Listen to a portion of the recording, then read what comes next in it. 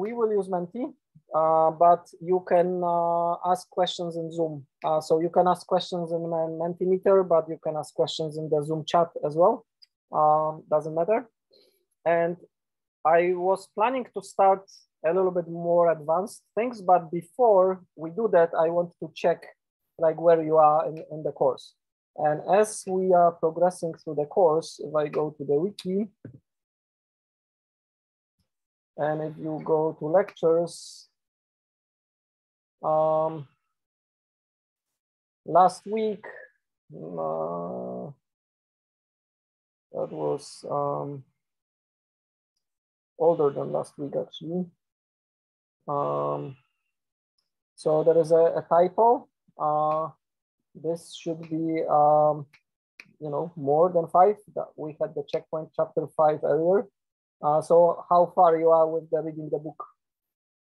Who is up to chapter 5? And you guys, what chapter are you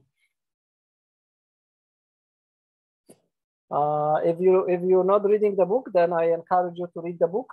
The book is very slow, like it kind of explains the concepts in a very childlike way, but that's fine. The thing is that Haskell has some easy concepts, which are really easy to grasp, and it has kind of a more complex concepts.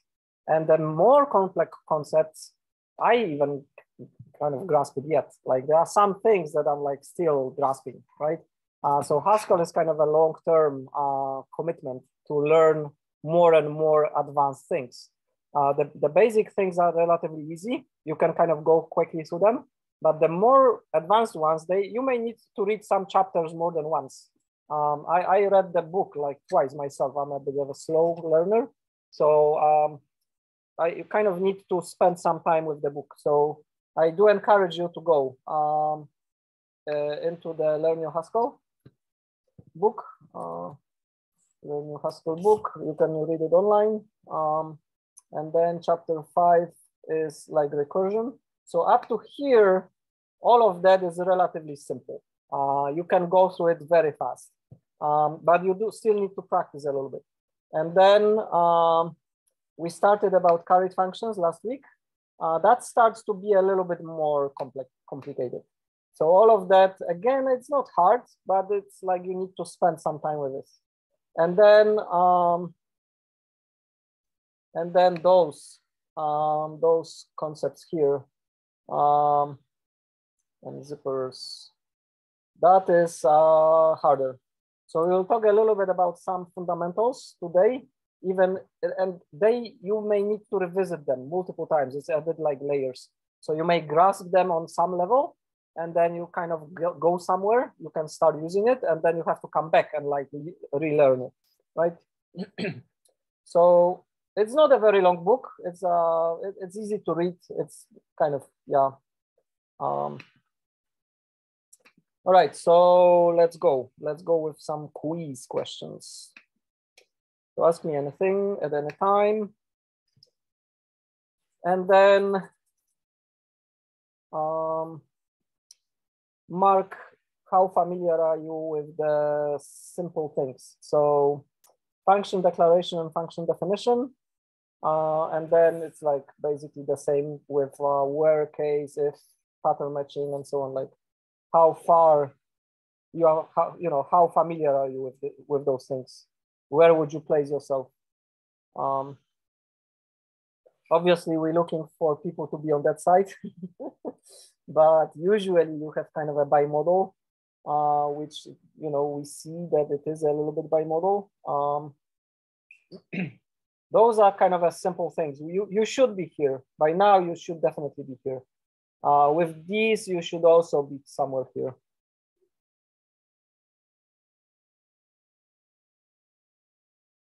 And there are some people who haven't started yet. So there is like a strong skew in the left as well, right?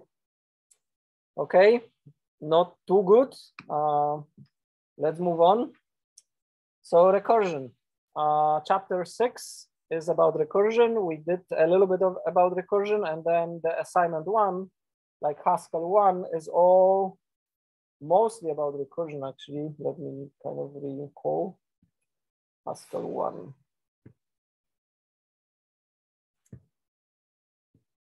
Length of the list, member, sum. We're gonna do sum today. Reversing, palindromes. Yeah, and some recursion calls. It's easy. All of that is easy. The only thing that is kind of complicated is the testing. But you don't need to learn everything how it is done. It's just be able to use it. All right, so how we are here.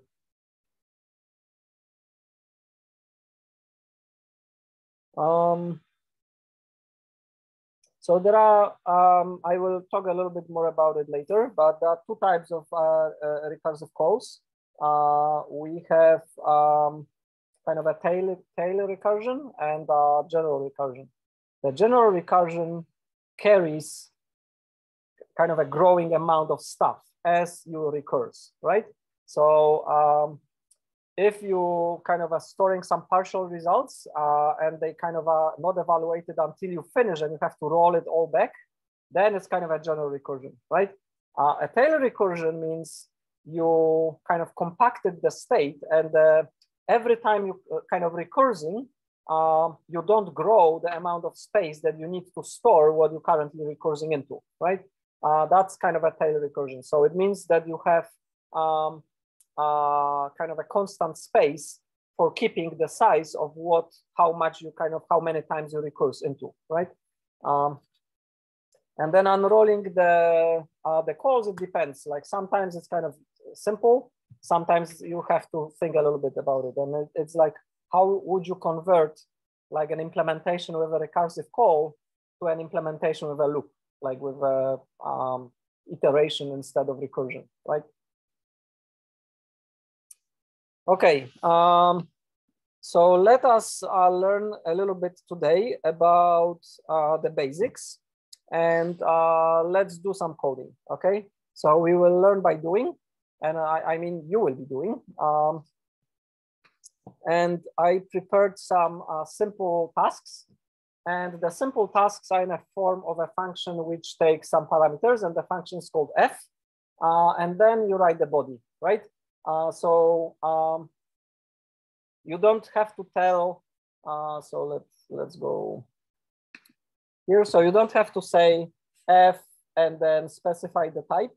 Like you don't do that. You go straight into f, a list or something, and then you say equals, and then you say what happens. Most of the programs that you want to run are sort of one-liners. If you need multiple lines, then think how could you do it in one line? Like how would you do a one-liner, right? So what we're looking for is this kind of pattern for some of the tasks. And the first task is, of course, hello world. But hello world with a twist. You will call fn, and you will print hello world n times, right? So how would you do that in Haskell? So do this, and then when you're ready, submit it into the Menti, like as a kind of one-liner. If you use multiple lines, submit it as multiple lines.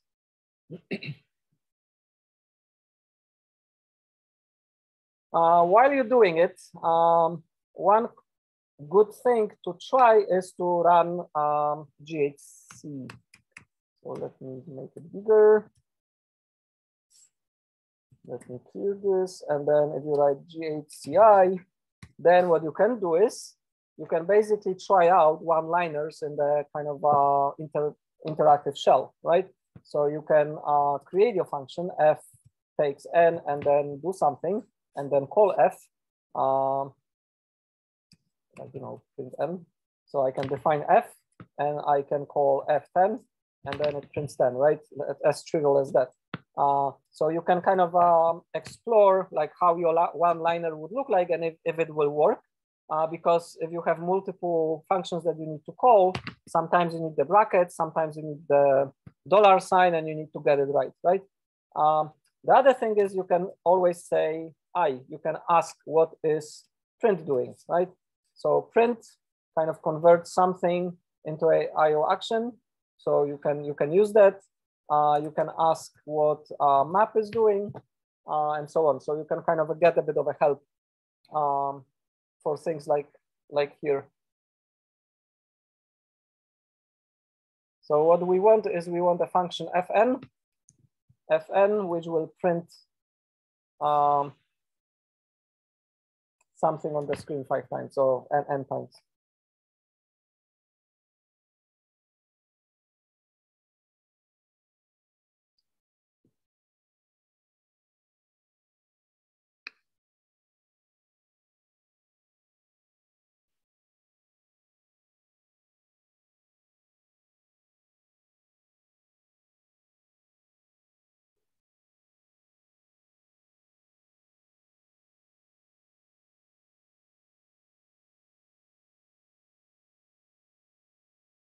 So the first one,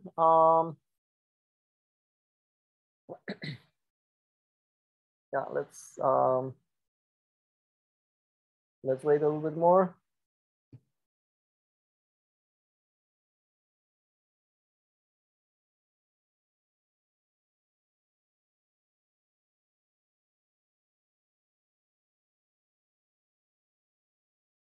So don't name the functions, just use f, right? So don't say like hello words or whatever, just use f, because then it's easier to compare different implementations because they will all use the same function name.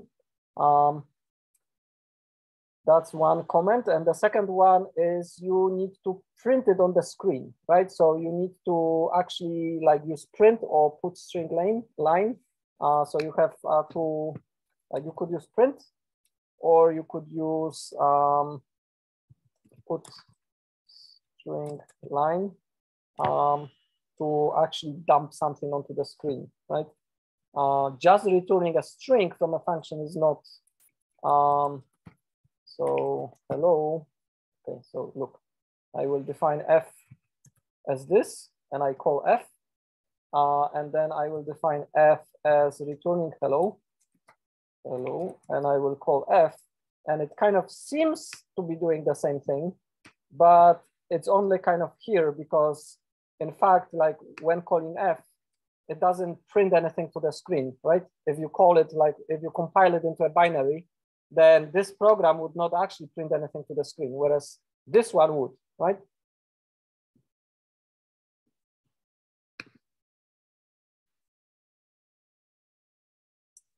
All right, so can you submit multiple times?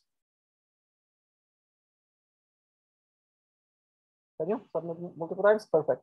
So try to submit one more time and using kind of F notation. Yeah, that's perfect. So we have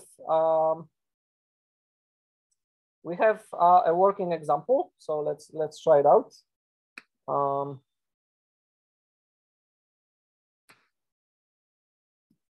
So we define fn as if n is bigger than 0, then print hello world. Else, no. Hello world, and we call f n minus 1, and then else we close, we finish, right? So we print nothing. So that will not work. Why it will not work yet? So what is the problem with this one? Yeah. Say it again. That we didn't define, declare the function. Now I mean, it will try to infer what types it is. It could infer wrong, but it will try to infer the type. The problem is with the then expression.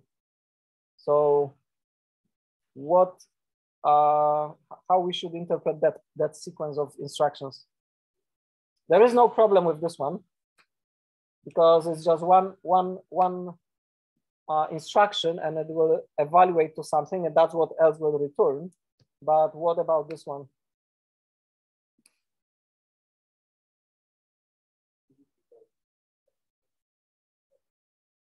Yep. So we need some parentheses. We also need to remember that when we said then whatever is in then has to be an expression which evaluates to a value, because that is the return of it, right? So you have to, that is probably like a typical way of thinking of the kind of like an imperative programmer, that do this, do this, do this, right? But here you cannot think like this, like do print this and then do this. Like to sequence things is already complicated. Like to sequence stuff in Haskell, that's already like advanced stuff. you have to call something, right? And calling something kind of does something, right? So the idea is correct, but like if I try to run it, it will kind of blow up, right? So it says, whoa, what are you doing, right? So let's check if it's helpful. So it says, the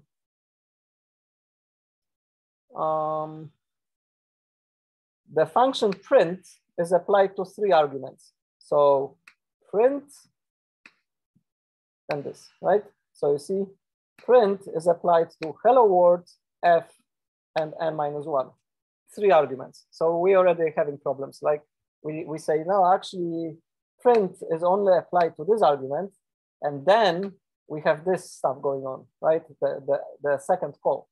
So that's already a little bit problematic, because the whole thing here needs to evaluate to a single thing. Like it's a single call, single expression.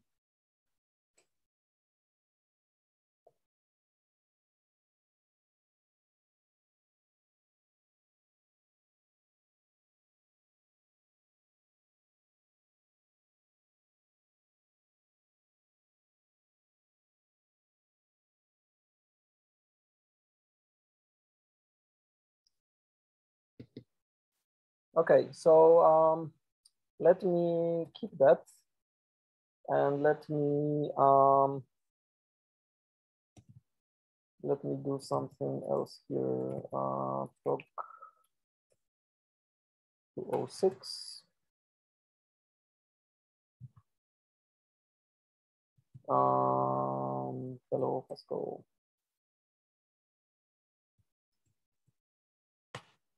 Okay, so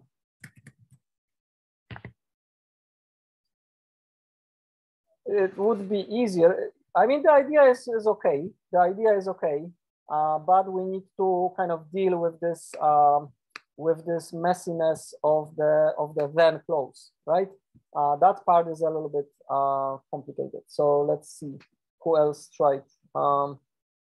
Yeah, so this one is okay for the then clause, but in Haskell you need to have then and else clauses, like if always evaluates to something.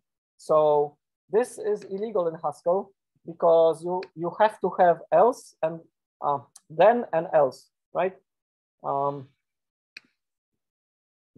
Right, so let me go here. Oh, come on. Right, so let's make it bigger. Okay, so the idea, like, let's keep in mind this idea of iterating, calling like recursively f of n multiple times until f of n is 0, right? So then what we could do is, so let's edit at the bottom.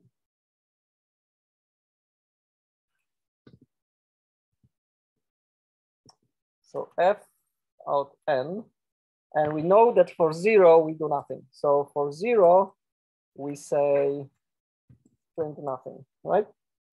So we already dealt with the case of 0, right? So let's do the generic case for n, and now we basically doing what? So we kind of unrolling the if such that we don't need to deal with this then clause being complex, right? So if we already dealt with the case of 0, that means here we already in the other case, right? And in the other case, what we were doing? So we were doing two things. We were printing hello world and then calling a function, right? Calling that function again, right? So we kind of need to sequence kind of two things to happen. We need to print and then do something, do the recursive call. So how you do that in Haskell? We will learn about it later. Like that's one of those more advanced things, but you generally do that by the kind of a do statement, which allows you to sequence things and do certain things in sequence, right?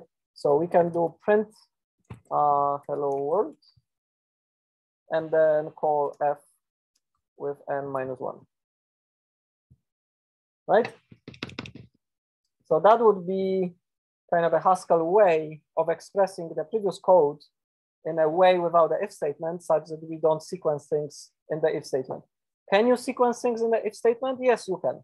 So if you don't want to do it this way, it will be a little bit more messy.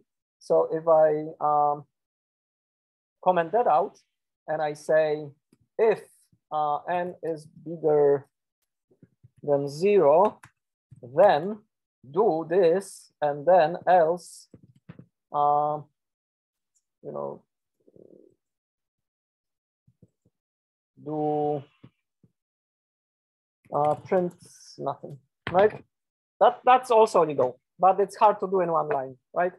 Because I'm doing this do thing, and do thing is sequencing two things, and we're doing that and that in sequence, right? Is it clear now? All right. And what is the inferred type? So I didn't specify the type, but Haskell worked out that t that I'm passing in is some sort of a number, right? It says, okay, t must be a number. It doesn't say it's an integer. It doesn't say it's an integral. It just says it's a number. And then it says the result of calling f is IO action, right? Which it is, because if you look into the print,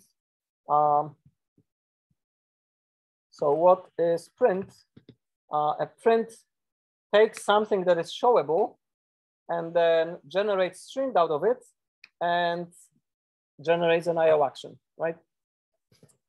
All right, so do you like this one more, or do you like the one without the if statement more? Do you like this one? Is this one easier to read, or is this one easier to read without the if? Any votes?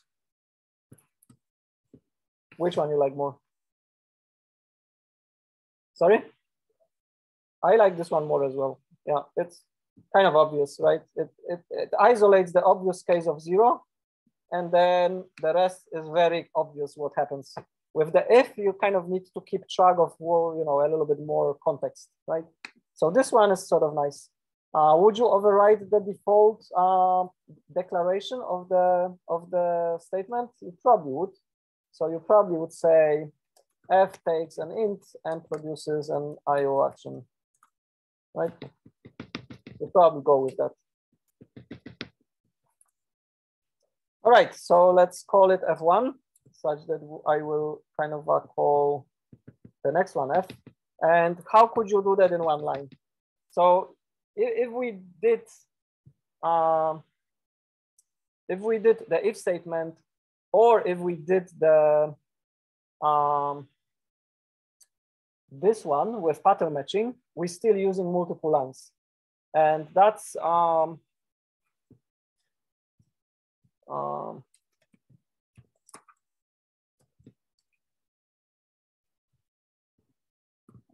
that's not necessary. We can do that in one line. So the offending bit is the do, like the do, the sequencer. Like it says, do this and then do this, right?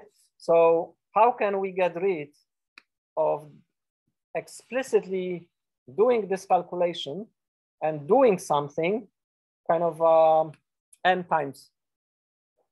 What do you know the construct that you could use? You probably don't, otherwise you would use it.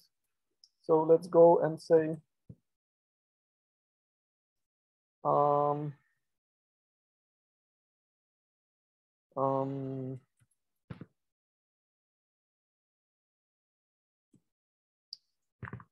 Yeah, how would I search for this? Yeah,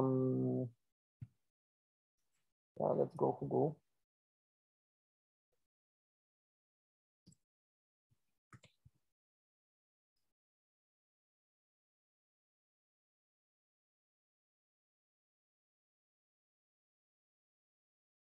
So okay, that might not be the best way of guiding you. So how would you do this in imperative programming?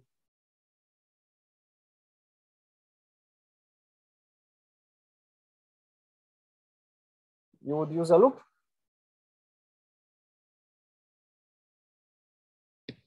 So how would you like, how would you write it in Golang?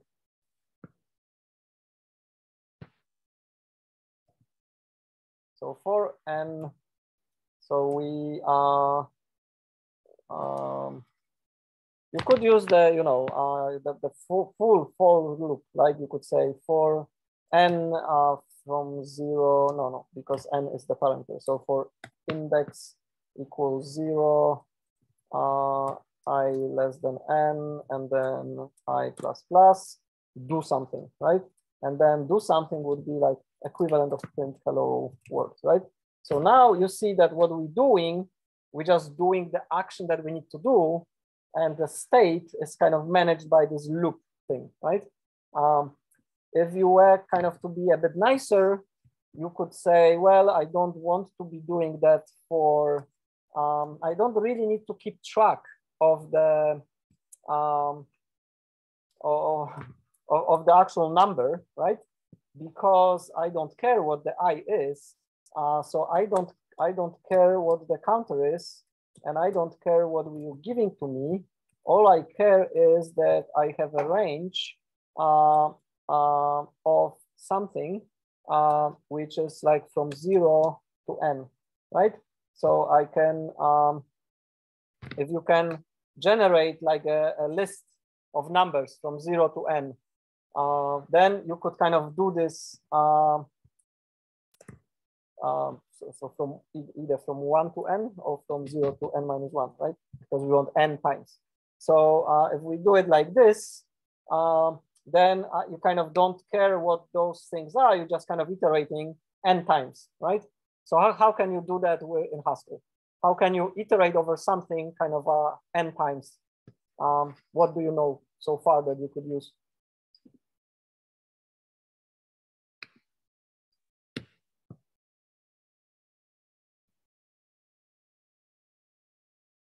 So there are a couple of constructs, right? One that you already know is map, right? So you already know a map.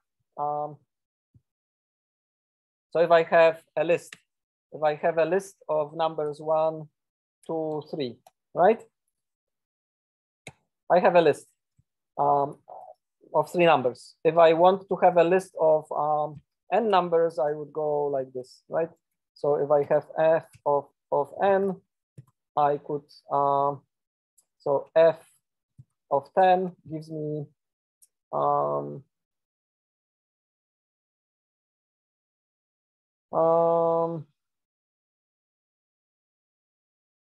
yeah, that doesn't work too well. So let's do, I'm not sure if the,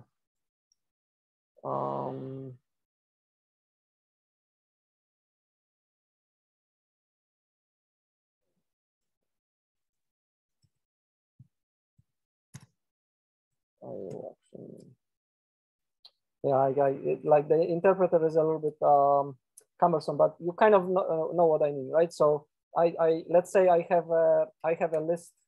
So I have a list L, and the list of L is 1, 2, 3.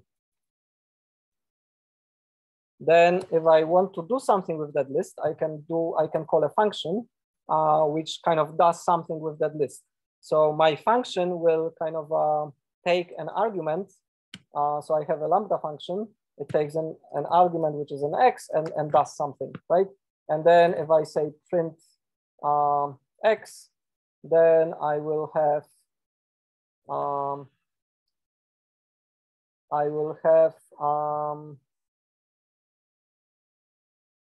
so that is correct, but the IO action which the print is trying to do is not showable, right? So let me change it to put string line.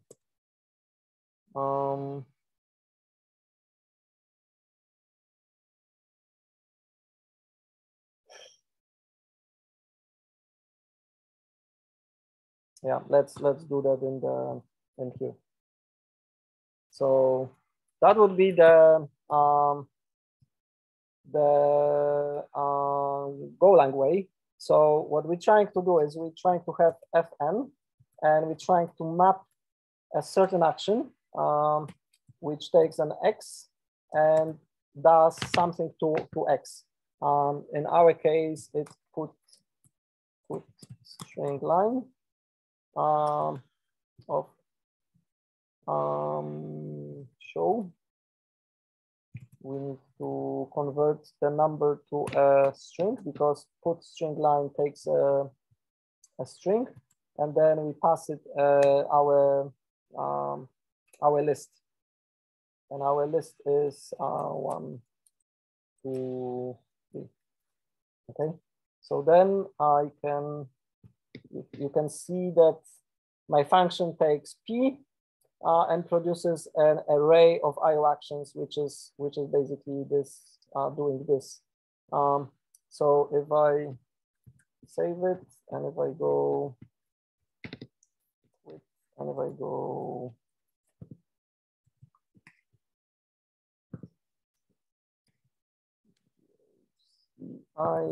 I call it stack.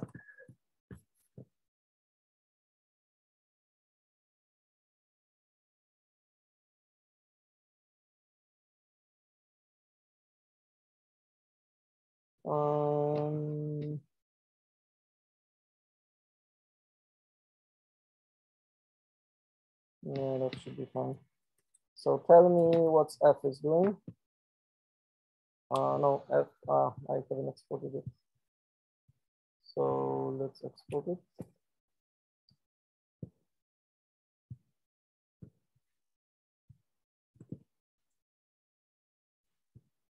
So f takes p. So if I call f10,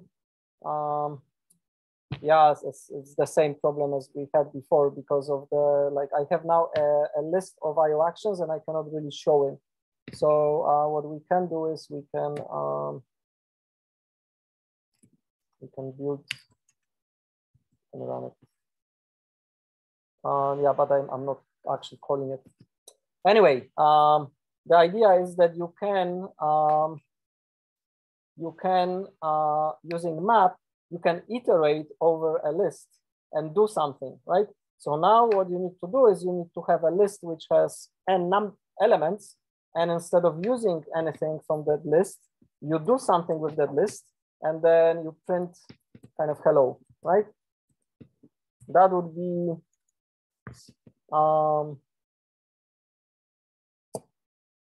a mechanism to sort of do this, right? And then how would you generate a list? How can you generate a list of n items in Haskell?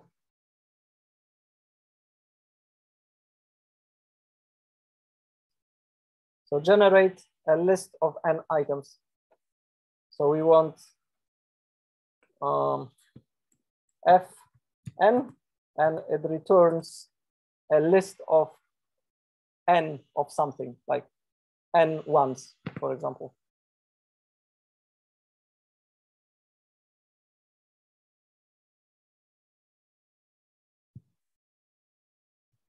So replicate 10, 1, give us a list of 10 ones, right? A replicate repeats the second argument and puts it into a list of n numbers, right? So if I say fn, and if I say replicate n1, I will get a list of n ones. And then if I say map a function which I don't care what those ones are. All I care is that you print hello world. What will happen?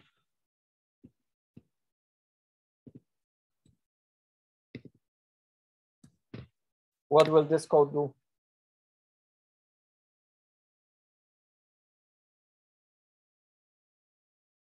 It will do this body for each item of the list, right? So it will, because map kind of executes this for each of the elements. So if n is, so if f, I call it with 10, it works, but as I was saying, it doesn't know how to show the list of IO actions, right? So because now my map produces a list of IO actions, which are the prints, right? If I change it to put string, it does the same. And it's also a list, so it kind of doesn't know how to do it. And the list is kind of lazy because I am not doing anything with the list. So the list is there, but I haven't actually executed the IO actions, right? Anyway, the point was not about IO. The point was about kind of using something which allows you to do something multiple times without kind of recursion. And map is one of those. Map is one of the mechanisms that you can use to do something with the list and then have it done multiple times. And then you can do it in one liner, right? All right, so I think that is, yeah.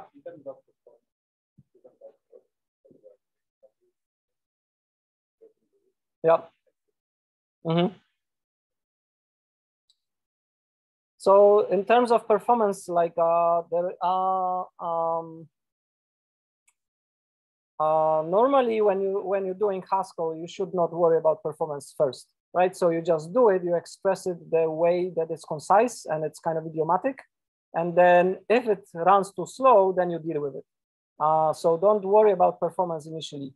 And Haskell is a different beast in terms of lists compared to any programming language you've used, because list is a fundamental data structure that Haskell has to use, and they do a lot of tricks to kind of retain the memory and to kind of manipulate the pointers for you such that you don't wasting space. And also you kind of don't computing something that has been already computed once. So they use kind of red-black trees behind the scene, and they're trying to sort of reuse kind of tree-like structures which are a representation of your lists in kind of an efficient way. So constructing lists, destroying lists, combining lists, and so on. In normal programming languages, that's always kind of, you have to pay attention to your memory allocations and everything. Here, the runtime system does a lot of work for you, and most of the time, it's very efficient. There are cases where you need to fine tune it, but you should not worry about it initially, right? Oh, sorry, I didn't notice people texting, like talking about in the chat. So yeah, so there are some brackets that are needed. What's the difference between using put string line and instead of print? No real reasons. You depending on the spec, depending what you want to achieve, like put string line expects a string. So you need to show, like it has to, you have to convert manually what you're trying to print into the screen using the show. Print does the show for you, and it is effectively the same. It kind of does the show and then print line. So no big difference, a little bit of a style choice, I guess. So this is like a sanity check. Like, do you know how to do print hello world n times on the screen now? So even if you didn't know, speak like right now after the explanations, if you kind of could do it with small mistakes, or yeah. So that's how we will run it, like after each question. So let's move on. We spent way too much on the hello world. So lists. How familiar you are with lists and operations on lists?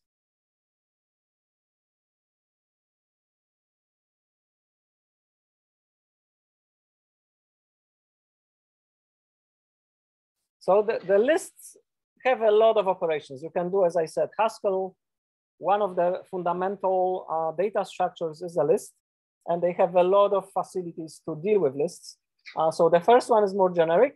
The second one is, okay, do you know head, tail, length, how to get the particular item out of the list, how to do the sublist, how to use this, how to trim the lists, and then what is list comprehension? All right, so again, we are not kind of on the right-hand side. So let me talk a little bit about list comprehension first. What is list comprehension? A list comprehension is a mechanism which you probably know from Python, if you ever program in Python, which allows you to deal with a kind of generating, manipulating, and converting lists into other lists, right? So of course we have a map.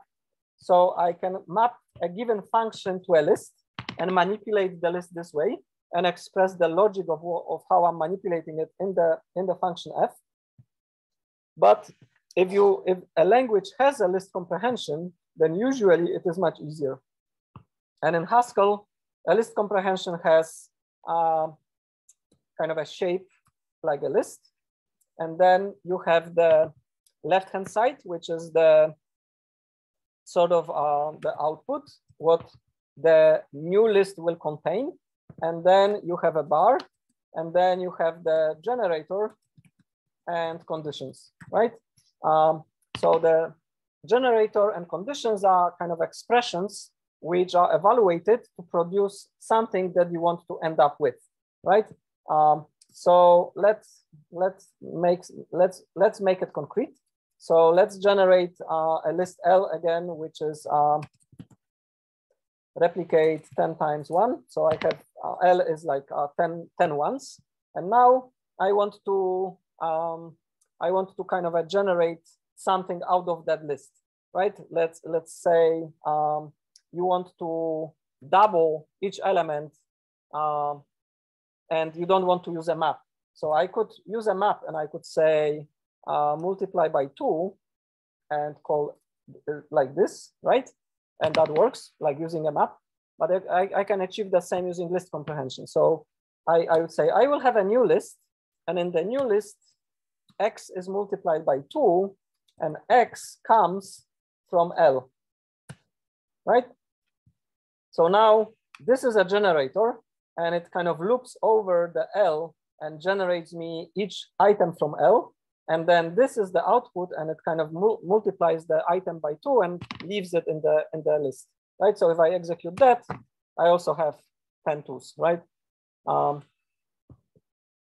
So you can add conditions. So you can say there are certain conditions like X must be bigger than 1, right? And then if I do this, what will happen?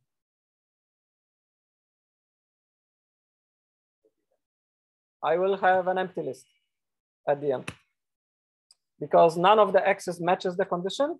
Therefore, none of the X's is generated into output, which means that is never executed, which means I end up with empty list, right? How would you do the condition with the map?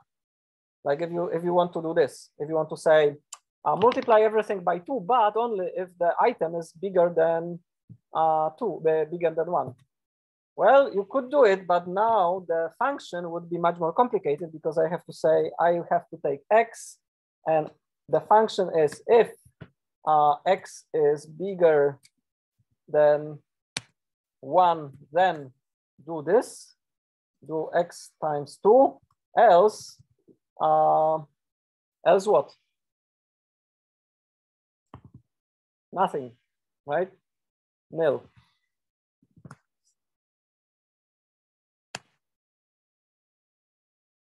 So we have a little bit of a problem because how can I express nothingness? It's kind of, you see, it's kind of our initial mapping kind of breaks down. So list comprehension to the rescue, very easy, very kind of expressive, deals with kind of an empty case naturally, right? All right, so task for you.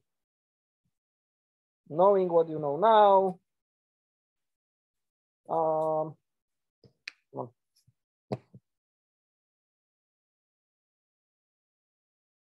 Okay, trivial. You have to define f, which takes a list of ints, presumably negative and positive, and then you need to change it such that it produces only absolute values of the list. So the return value is a list, but you have to turn them into absolute values. And the break is now. So I will leave it to you. Let's have 10 minutes break.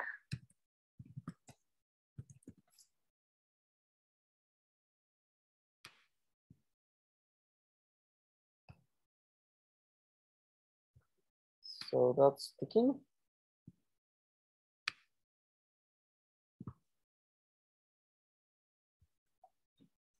And the exercise is this one.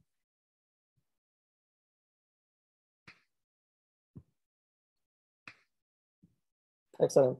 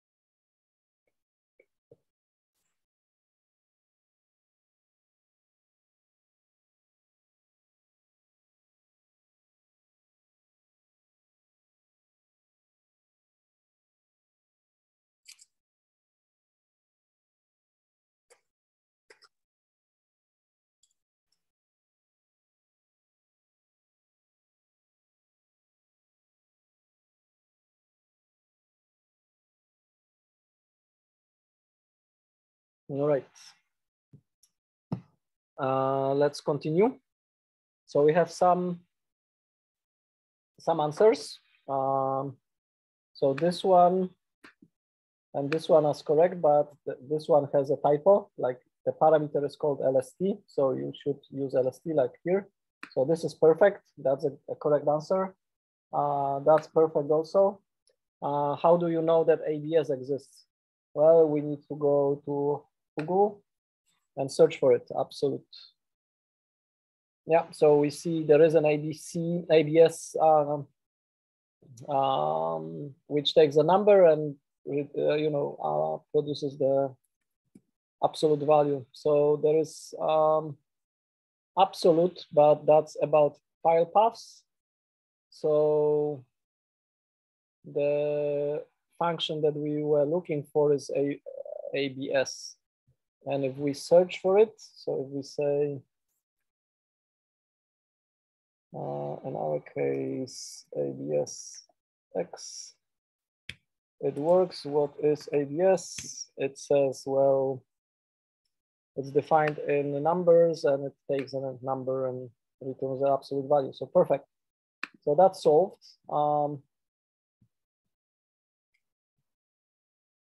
So then the next question is, how many of you were able to do that?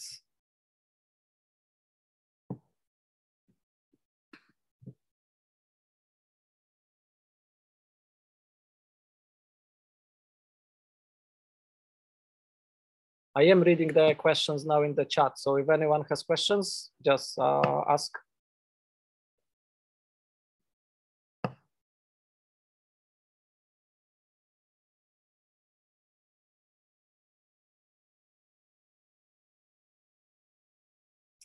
No, that's depressing. Come on, it was so easy. Like, why people cannot still do that? Like you didn't know how to do it, but you know now, right? Hopefully. Excellent. So next one is a little bit harder. So let's go a little bit more.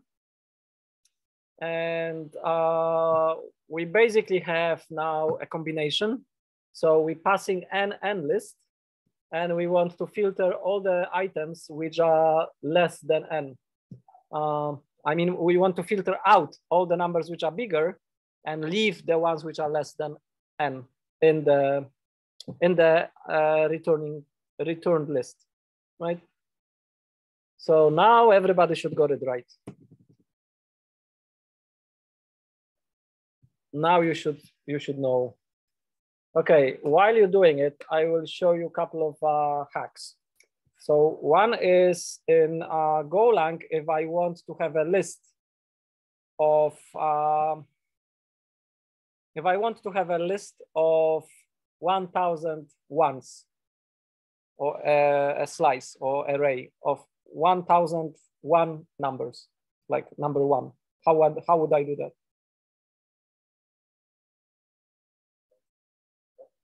Which is?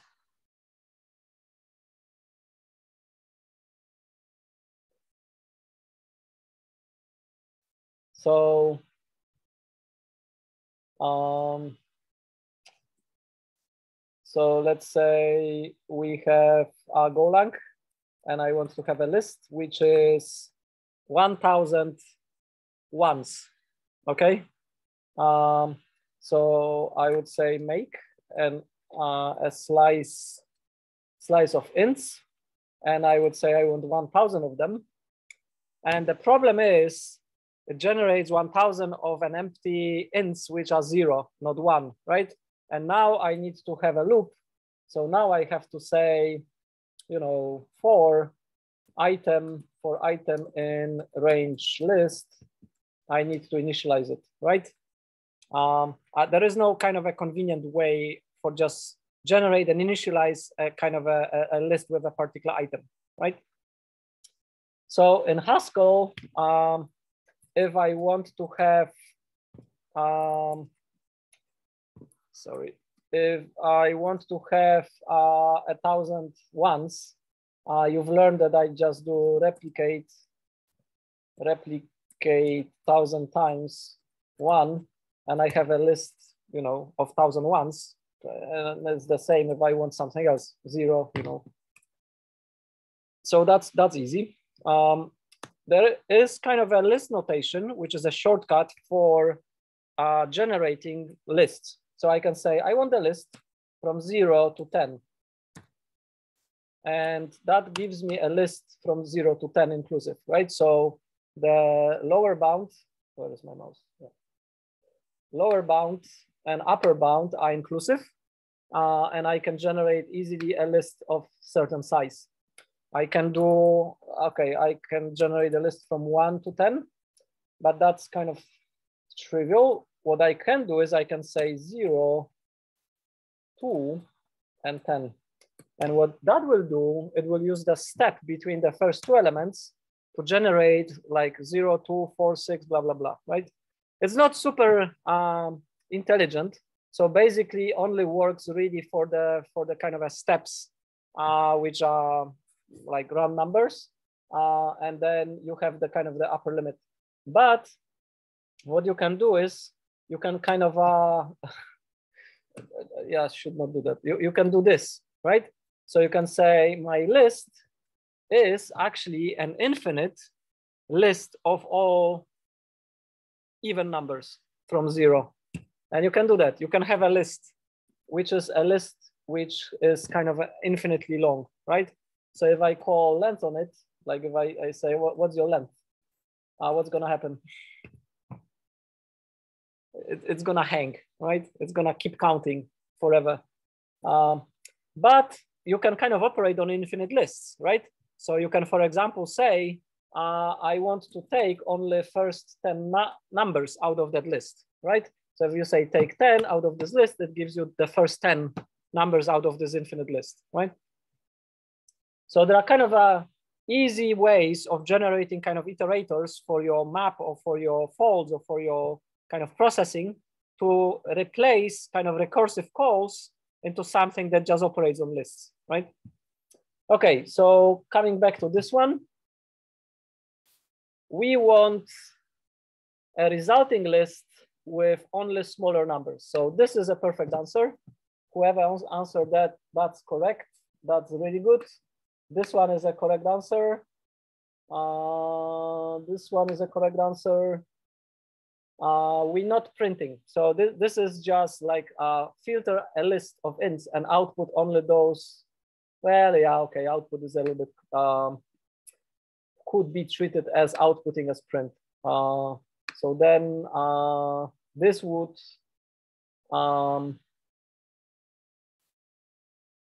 that's a wrong code anyway, because we want to run a test on each of the item of the list and not comparing n to a list. Like this is a number, n is a number, and list is a list. You could compare the n to a length of the list, but not to a list itself, right? So this one is wrong because you would need to map some form of behavior onto the list, right? And then you could use a filter. Yeah, so this is also fine because what we're doing is we sort of are calling a filter function. So let's check what filter does. And filter returns a bool. I mean, filter takes a function which takes an item and returns a bool, and then converts a list to a smaller list only for those items that have that condition matched, right? So the condition needs to be a function which evaluates to bool, to true or false. And in our case, it's less than n. And then we sort of are filtering all the items out. So it should be fn equals, right? Like here, fn list and fn equals to properly do that. Or you could just do it in the list comprehension without the f. So that one is also correct. This one is kind of a fancier way of doing it. And if you were to be kind of doing it with the fancier way, then probably doing a map is better. So you'd say, filter me all the, like you would say this. So fn list would say map filter this onto a list. And because you are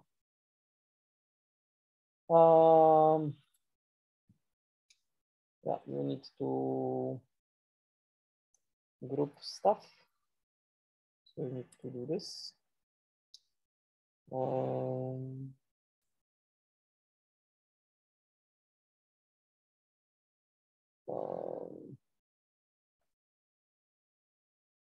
No, actually you don't map because filter takes a list. So we need to do this. Right, so now if I say filter me everything smaller than 2 from the list, which is 0, 1, 2, 3, then I have 0 and 1 only, right? So a filter takes 2 arguments, the Boolean function, which returns bool, and then a list. And this Boolean function is a function of 1 argument, right? So it's a unary function. What is the less than? How many parameters less than takes? How many? 2, perfect. So this is a 2 params function, which we call, how we call those functions? Binary, right? So binary function. And then if I say less than 10, what's that one?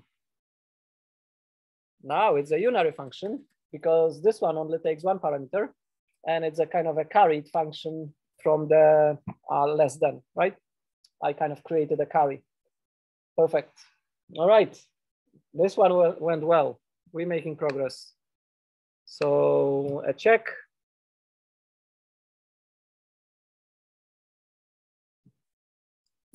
Start quiz. Yeah, I'm looking for kind of a good answers on the left-hand side.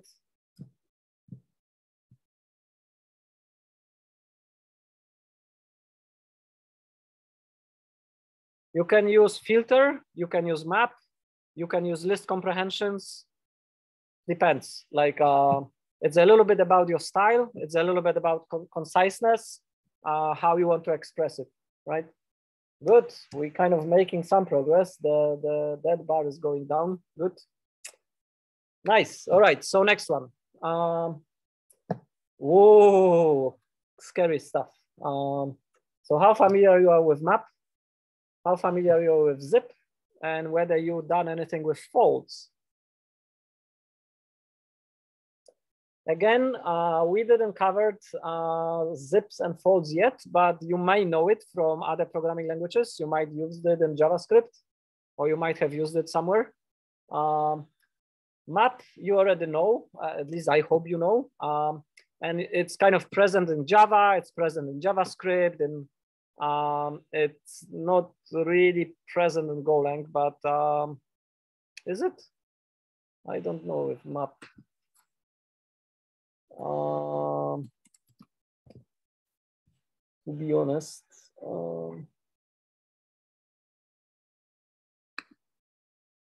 I don't think so.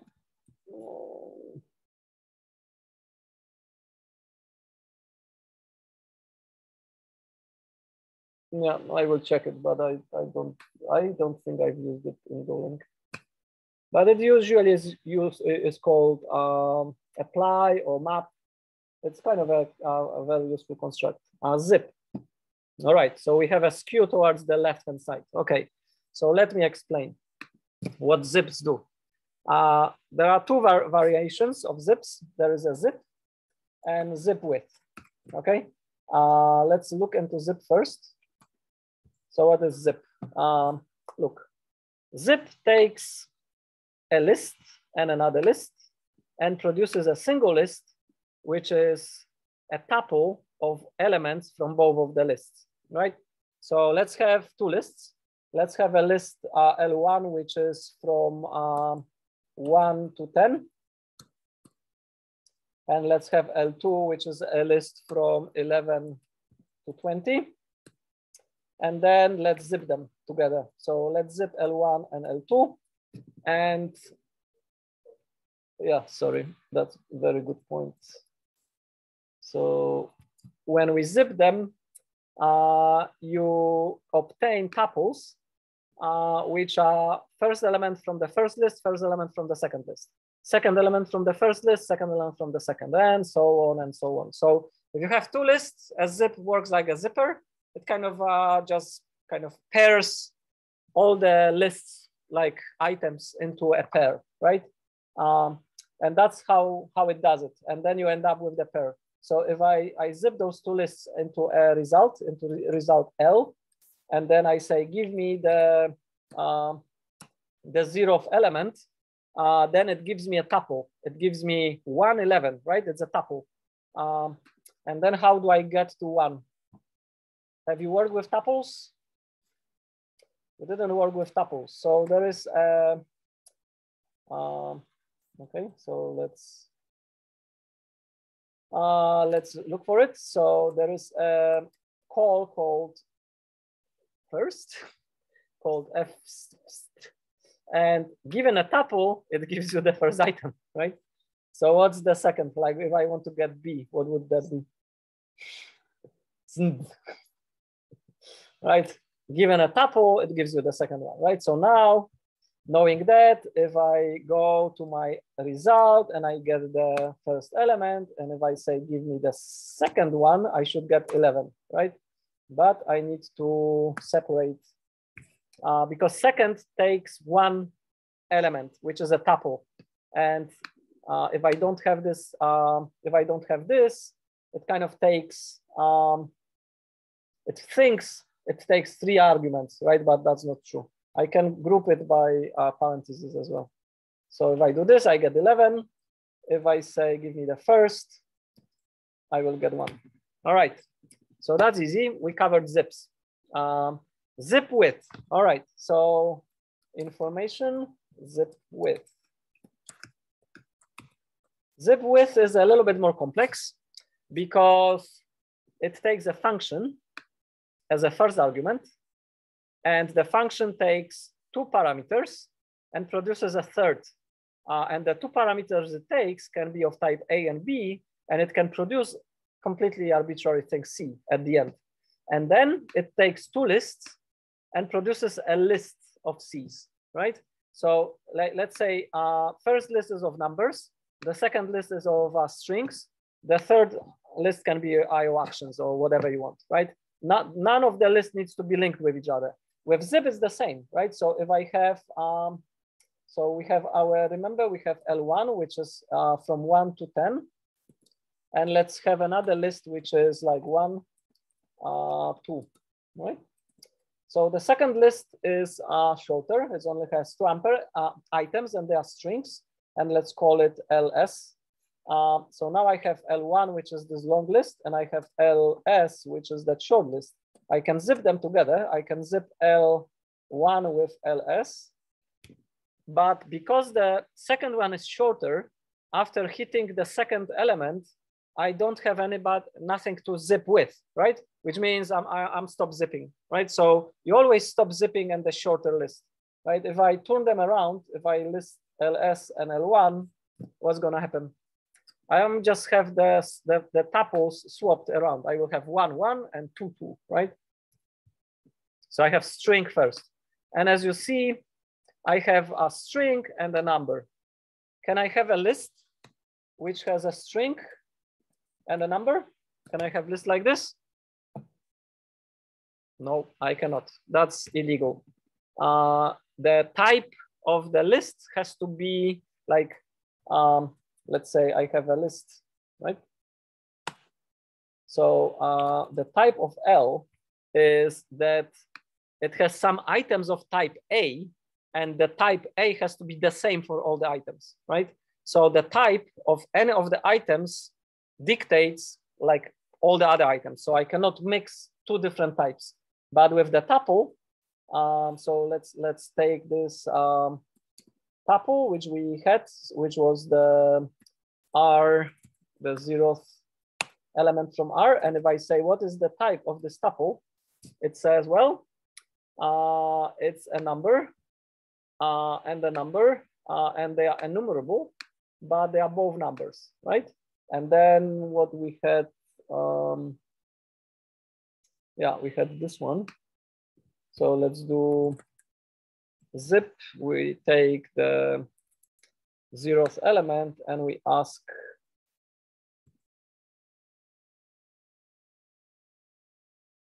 I don't know if I can do it. So let's do, oh, let's try.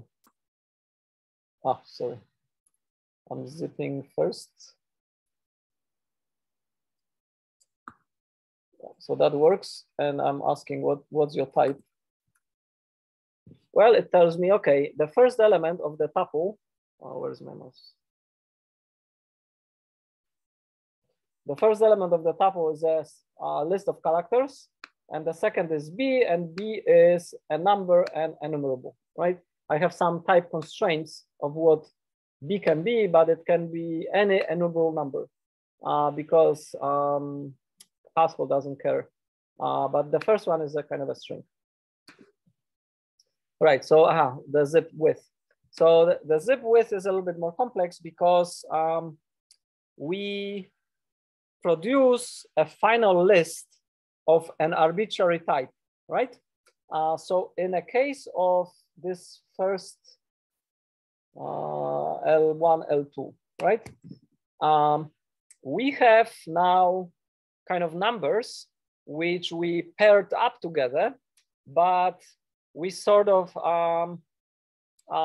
have tuples. And sometimes you want to like untuple them and just have kind of like a sequence of numbers instead of tuples, right? So what you can do is you can, instead of zip, like we did zip with L1, L2, but what you can do is you can kind of combine it together and you can say, I have a function which takes X and Y, which is the elements of L and L1 and L2, and it produces an array or a list which has X and Y, and that is my behavior, and I am calling it on the L1 and L2. So if I call it like this, of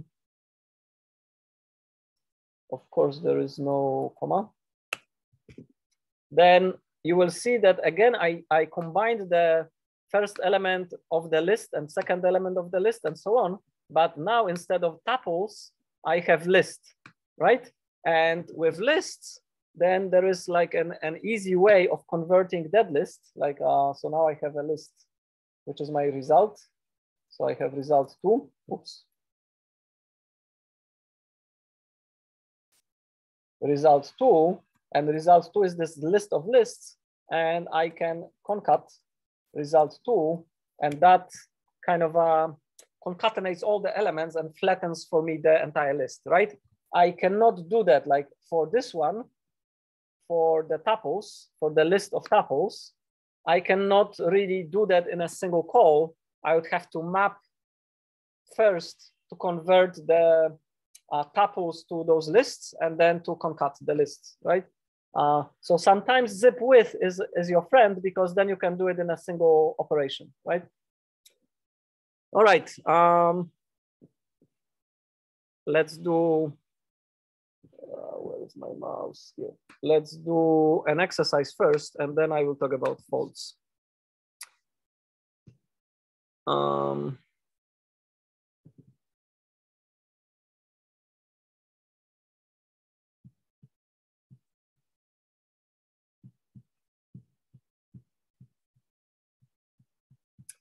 So now you are passed a list of numbers, and your task is to sum up only the odd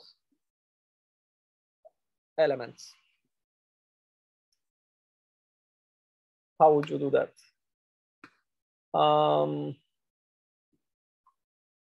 Don't get hang out on the zips and folds. You don't need to zips and folds for this one. The signature of the function is the function f takes a list of type A and produces a sum, which is kind of type A. And the type constraint is that A is a number, right? But you can simplify it. You can say, I don't care. I don't want to be generic. I want just to operate on ints, and then it will be like this, right? So we don't deal with floats or stuff like that. So you can do this like this. And then you are giving a list, LST, and then how would you sum up only the odd items?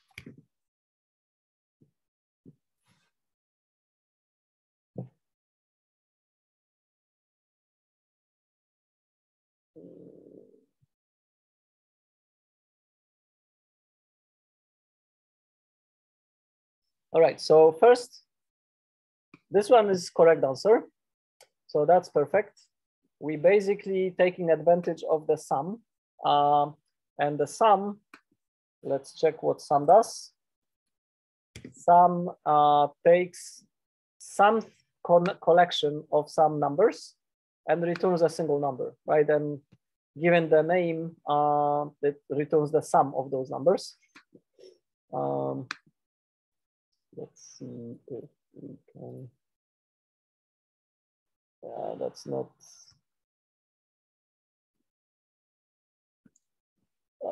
That's not super helpful, but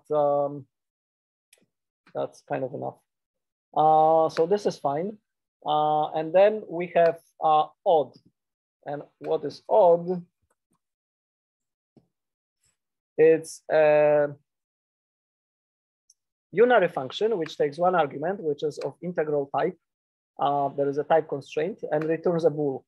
So odd will give true if the number is odd and false if it isn't. So that's our test. It's our filter. This is our generator. We return all those odd numbers as a list and then we sum them. Perfect. So that is the same. This is the same, but we're doing the oddness manually, right? So instead of using the odd primitive, we sort of are checking if the number x is odd by checking if x modulo 2 is 1. Matter of style, if you're coming from imperative programming, this might more appeal to you. If you are more, working with filters, this is nicer. One comment. So let's, can I copy that? Let me see. Yes, I can copy that. So let's do this. And then if I pass it a list of from 1 to 10, it sort of does what it's supposed to do. My question is, here we're using the filter in a kind of prefix notation. How would you do that in a more natural style where the mod operator is actually infix? So how can we rewrite it such that it's an infix? Can anyone like type it here?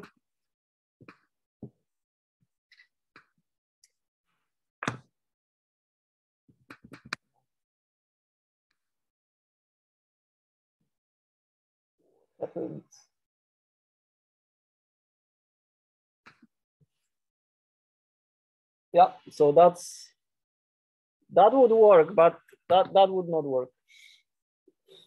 So let's use this. So there is a small trick that you need to do. So if you try to do this like this, then it will complain. There is a type mismatch and all the kind of the hell goes loose. You need to use ticks. So anytime you have a binary function, which you normally use in the prefix notation, you can use it in the infix notation by using the ticks, right? And then it will kind of work the same way, right? So use the kind of a backticks to convert it into this. And usually that's how people use it, right? So like, for example, diff is like a division, but if you say diff 10 2, It's like, it looks weird, right? Because we used to reading kind of a division in the infix notation. So normally in Haskell, you would write it like this, right? So all the functions, especially the mathematical functions, which are binary, we usually write them, like this.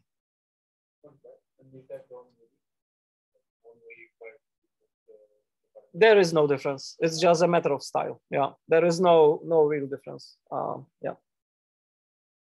All right, great. So let's move on. We're getting to kind of an interesting one.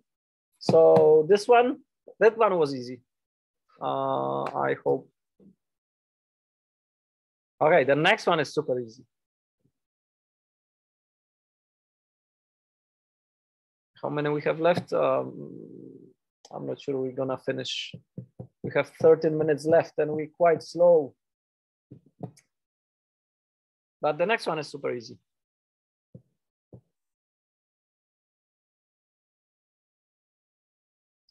Perfect, the yellow is getting shorter. All right, so,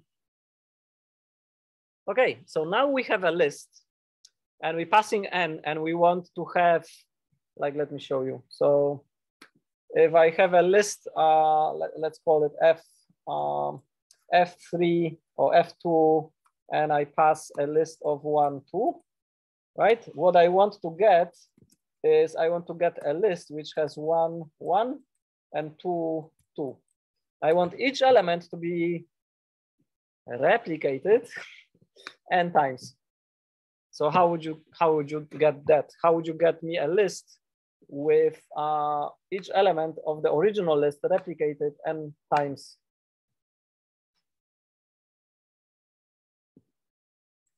As, of course, as a one-liner. You can do it in recursive calls, but we know now that it's not necessary. We have replicate, which is our friend. Then how would you get that? And we already have original list here, right?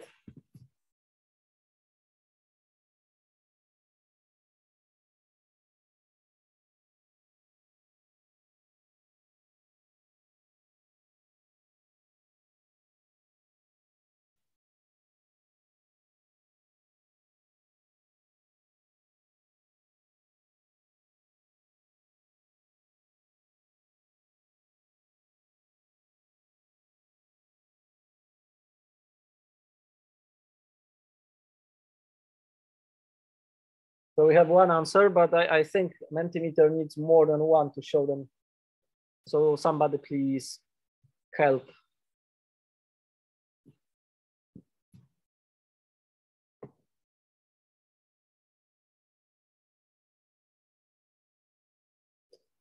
Very nice. So that is combining replicate and combining list comprehensions and concatenation.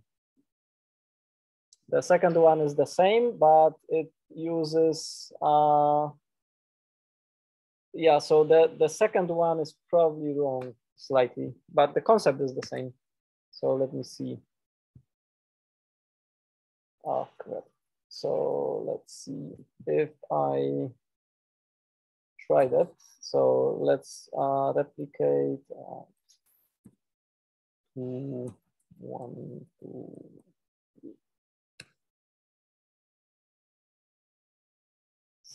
So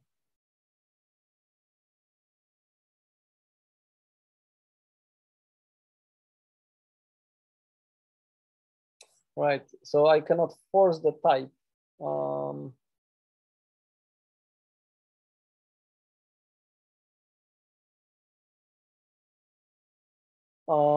Yeah, so in any way, like if you look at the structure, that is a list comprehension, and that will generate a list, which is kind of a list because concat returns a list, right? So we already see that we will get kind of a list with a list inside, and we don't want that, right? So conceptually, those two are very similar, but we want to concatenate at the end such that we get a flat list, right? So we want to get kind of a flat list out of the list comprehension, such that we,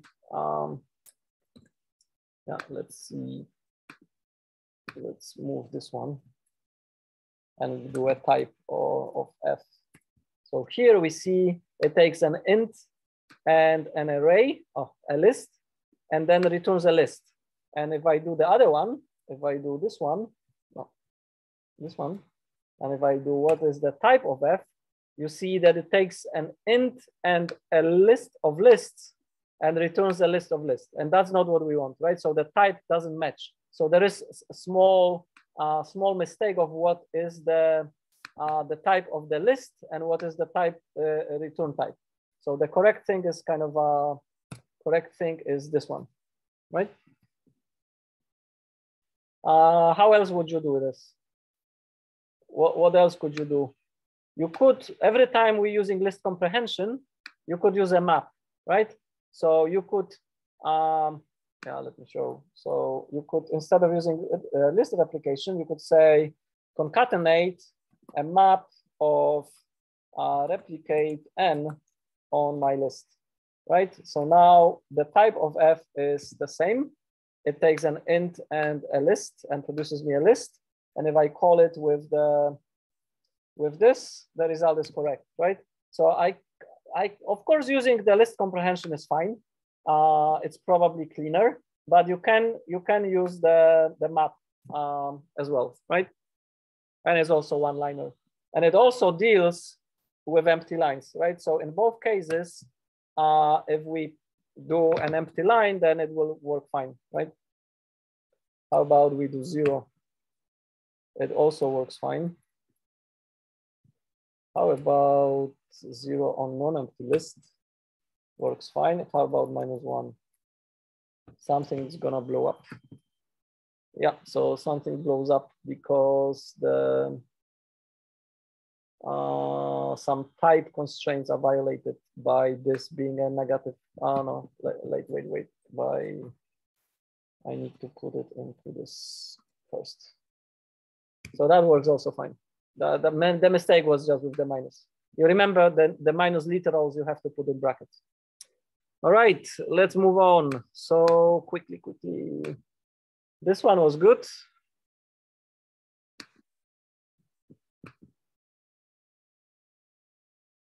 I think we have two more left.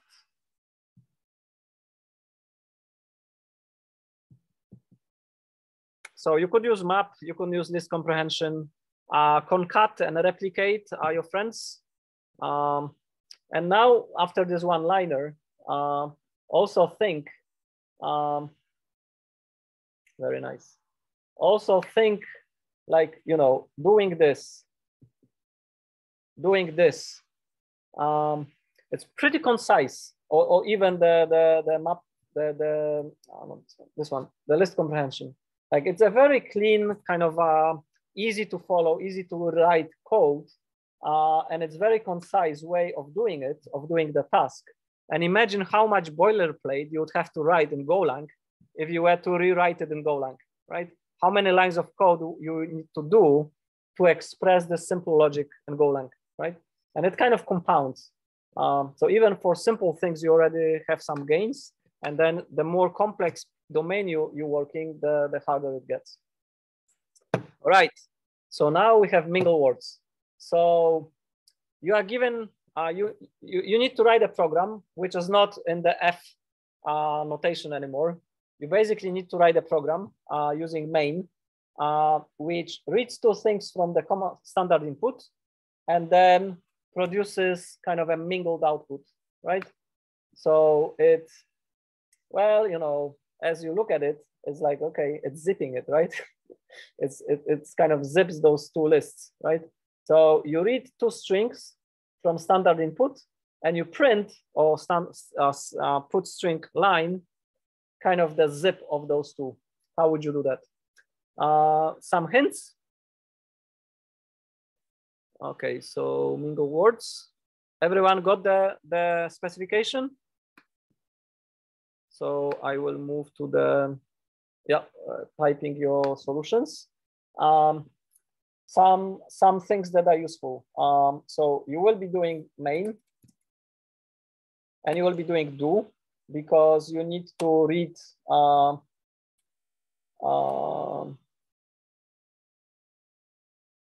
so let's say I have an F. Oh, come on. Why you don't want me to type a block? No, it doesn't like it. Yeah, anyway, so let's go to code. So you want to do this. So you want to call mingle, okay? And mingle doesn't take any parameters and it does do. And then you want to read 2 lines. So L1 and you want to do get line. Same for the second one, right? L2. And now you have 2 lists. And now you need to zip them and then print output. So this is kind of like the structure that you would like, that you would do. I will prepare myself. So I will say mingle is exported. I will save it. And I will wait for you to solve this.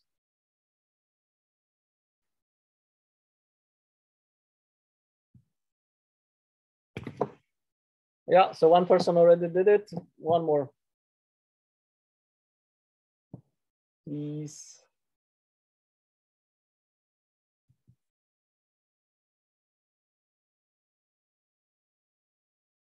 It is kind of simple.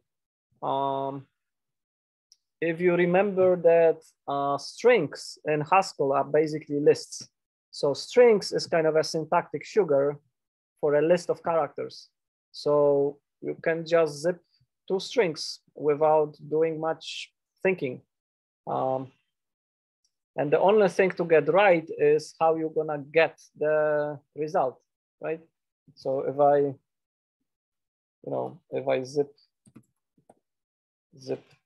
hello with world, it kind of gives me the tuples, and it's not what we want, right? We don't want the tuples. So it's almost what we want, but now we need to do something with the, we either process it or we do the zipWith trick, right? So if we do the zipWith trick, then we don't need to we can kind of unfold those tuples.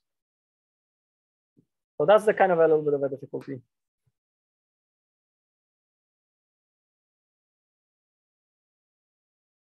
Oh, there is a question, right?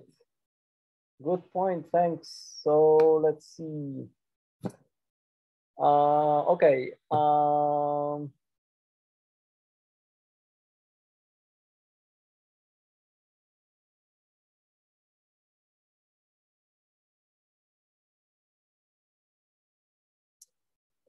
That's a good question. And for assignment 1, you should not use the obvious choice, right? So for example, if the assignment tells you define length of the list and you use the length function, right? Then you're cheating. But if the question asks you to do something else and you need length to do this something else, then you can use length, right? But for length, don't use length, because then you're not actually doing anything. You just, you're just saying, like, if you say my length equals length, then that's cheating. Then you're not doing it right. So then, my length works. I can length a list of 11 items and it says 11, but that's not the point. Like, the point is not just to redefine what length is to define length using something else. If I ask you to define sum, so my sum, then you should not use sum, but you can use length, right? If you have to, then it's okay. So that's the kind of the answer to the question. So yes, you can use some of the foldable defined things, but you should try to avoid them, and you should try to use recursion, and you should try to use kind of a more primitive things. And you can use the foldable things as well, to demonstrate that you sort of are able to express it in a more complex fashion, but try to not use like length for length or sum for sum. That would make no sense. You have to define it using different functions. All right, so sorry, I thought those are answers. Those are answers. Yeah, so here we have the answer, which is not really the answer. All right, so let me show it quickly. So as I was saying, okay, let me show it here. So if we just do a plain zip, it kind of works, but not really, because we want this string to be parsed as an output, right? We could do a little bit more complicated things, like we can say, this is our result, and then we map a function which takes a tuple. So I will do pattern matching. It says it takes a tuple and produces a list of those 2 items, right? So for each tuple, out of the result, I am just now creating a list. And as you know, lists of characters is a syntactic sugar for strings. So now I have this, and then if I do concat on this, right? So if I do concat on this, I will kind of end up with this string, right? That's how you could do it, but you still need to do this map. So you can do it all in one line. If you replace this with this, right? So we're doing the zip first. So we're doing the zip first, then we're doing the map, and then we're doing the concat. But because we have to do the map, then maybe what we can do is we can kind of zipWith first. And if we do zipWith, then we can kind of do that here already, because zipWith, right? So I'm basically zipping now this H with W and E with O, using that function and kind of, sorry, combining the 2 elements with this kind of lambda function here to achieve the behavior. And it's, you know, this one is better than doing this with the map, right? It's shorter, more concise, and sort of simpler. So it's actually better to use zipWith in that particular case. All right, so we are out of time. So I will just show you the last one. So the last one is actually Haskell 01 function. So we haven't done it, but you will have to do it as a homework, because Haskell 1 is basically compulsory. And it says, do not use the sum function, right? So try to use sum of all ints in a list, and you can use recursion, in which case you will not need to use anything. But if you want, you can use false.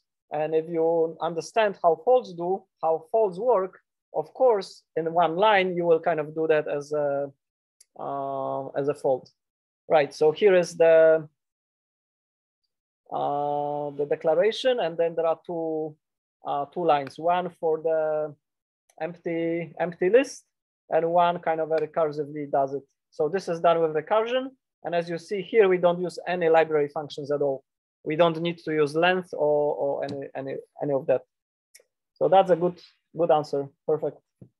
So the sum turns out to be easier. I thought the sum will be harder and the zipping will be easier, but it seems I was wrong. Great. So that's all. Any other questions? So what we did today, we sort of reviewed some basics of how to use some of the built-in functions, how to use some of the lists functions, list comprehensions. And that gives us a bit more work items to work with more complicated concepts. And we will dive into a little bit more on Wednesday. So we will dive a little bit more into some of the more abstract concepts of Haskell.